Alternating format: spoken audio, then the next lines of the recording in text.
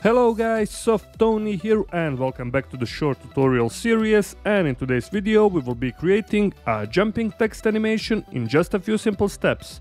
So click that like and subscribe button, and without any further ado, let's get started. Alright, we're here in After Effects, and as always we have already created the final composition, and here's the text. Of course you will type here your own. I'm using this Oswald Light font for the font size 200. Okay, now open up this little triangle, go on Animate and find Position.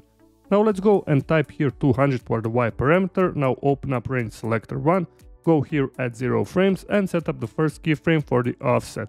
Now let's go -100, go to 1 second and let's type here 100. Now let's open up this advanced option and change shape from square to ramp up, and let's also change ease high and ease low to around 100. Okay, and now let's duplicate this Animator 01, hit Ctrl+D or go edit and then duplicate. Open up this Animator 2, change position from 200 to -100, open up Range Selector 1, then also open up advanced and let's change ease low from 100 to 0 like so. And now when we hit 0 we have an animation like this. Now let's duplicate this Animator 2 once again, hit Ctrl+D, open up this Animator 3, for the position let's type here 10.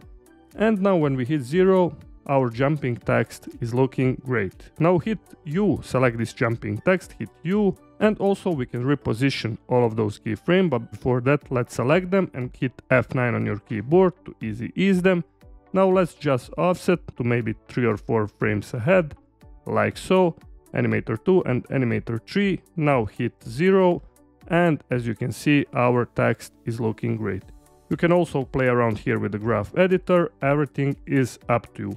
And for the final step, let's also turn on the visibility for the media 01. This is free footage from pexels.com. Of course you can import your own media, I'm just showing you the way. Now hit here once again.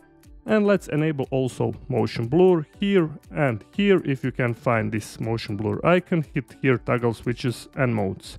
Now hit 0 once again and our jumping text is looking great. Alright guys, this was fast and easy tutorial, and if you haven't subscribed to my channel, hit that subscribe and like button, and until next time, stay creative and bye bye.